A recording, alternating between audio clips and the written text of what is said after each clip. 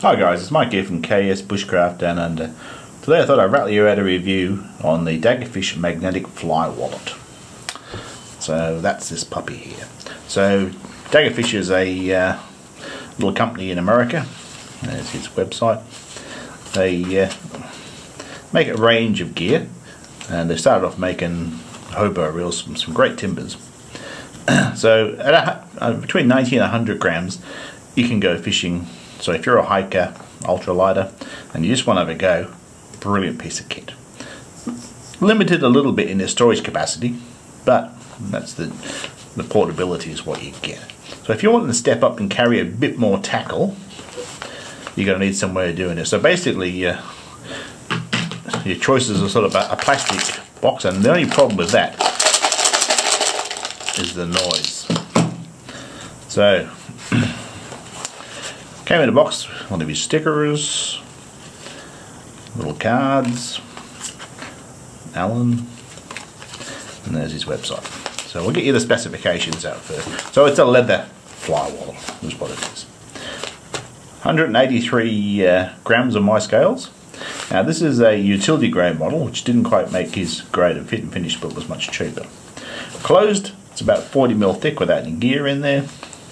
It's 142 mils wide, 115 high, and when she's fully open, it's about 320. So the sheepskin pad for your tackle is 110 wide by 70 mil tall. Has a four-way closure on the belt loop, so it can go onto backpack straps or belts. This gap here is about 42 mil, so it fits most of my belts, but not my really wide ones, which I tend to use on bushcrafting because I have a lot of crap hanging off my belt. Now, has a neodymium magnet here, and believe me, it's got some bite on it, yeah? Now, it's got a pocket for extra gear. Now, the pocket is tapered. So I was having a quick look at my tackle boxes, and that's not a goer because it won't close, so that's out. About as big as you can go is one of these really slim trout magnet boxes. So that is just with a push. So you won't be getting any huge tackle boxes in here. So it looks the bomb, it really does. I'll tweak this for my own use, and I'll load it up with a range of tackle that will complement any of my hobo reels, which there is a few in the collection. What I did notice, this one almost fits in the back pocket. It's so close. Yeah, I could just trim those corners a little bit, and that Merkwares one would fit. So guys, if you want to see me load this out with some tackle to complement some streamside hobo fishing, hang in there, that's what's coming up. Well guys, this is a bit of a trap. If you're going to wear this on your belt and you're going to do compass work, you're going to have to figure something else out, because as the compass is pointing true north.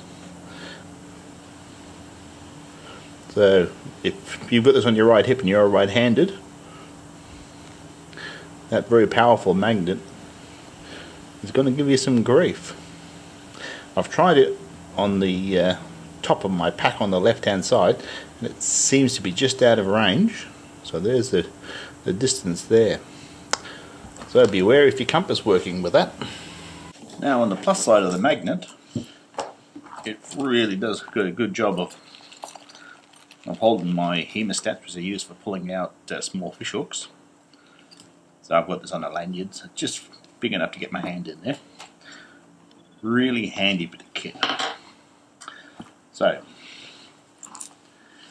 this is the tackle loadout I've decided on. Basically I've got 3 small spoons. I've got a rebel crawfish. Now I've changed the hooks on all of my lures to singles. They are barb singles, and they're not coming out easy. So to do less damage to the fish, So basically I've got three types of I suppose minnow lures. One's a grasshopper, brown trout fly. Now with hobo reels it's very difficult to work spinners like salters. Now you just don't get the line speed. So those three would be a good combo. I've got a bunch of wet and dry flies. Now to be able to fish the wet and dry flies you're going to need a bubble like this. This is an adjuster bubble. This is this US brand here. So basically they have a plastic tube running through the middle, rubber, that grips onto the line, and you can add water to them to get additional weight so that you can cast one of these. So that'll allow you to fish wet or dry flies. Now I've got these trout magnet jigs. I think they're really great. Yeah, they're fished under a small float. The floats are dead cheap. Jigs are dead cheap.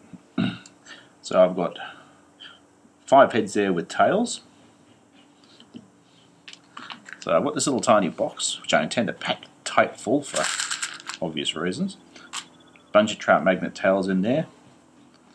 On this side I've got removable split shot. More of the small ones, the less of the big ones. So you can always put 2 split shot on, but you can't make them lighter. So with the hemostats I can take them on and remove them to move them. I've got good quality hooks. So with hooks and lines you're fishing, without hooks and line you're not fishing. So I've got these mosquito hooks, they're not cheap, and super sharp. So you don't have with hobo reels the advantage of a 7-foot rod in your hand to get that leverage to set the hooks. So the best quality. I've also got them in circle hook patterns, which seem to do a lot less damage to the fish and seem to get them in the corner of the mouth much more than conventional J hooks. So I need to buy a few more. So this is sort of the sweet spot in tackle boxes. I've tried to fit an Altoids tin in there, it doesn't fit. So that'll be in, hemostats will be in. Now if you want to keep a knife in the kit, like the Swiss Army knives, about a 2-layer is about as far as you can go. Any thicker than that, box won't close. So you can pop that in there.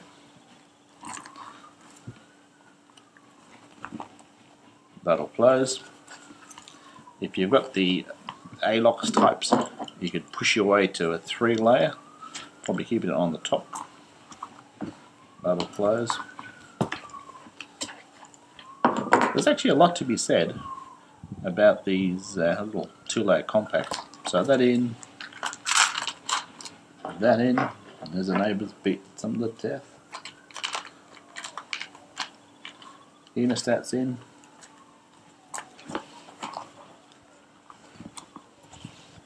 And there's that kit there.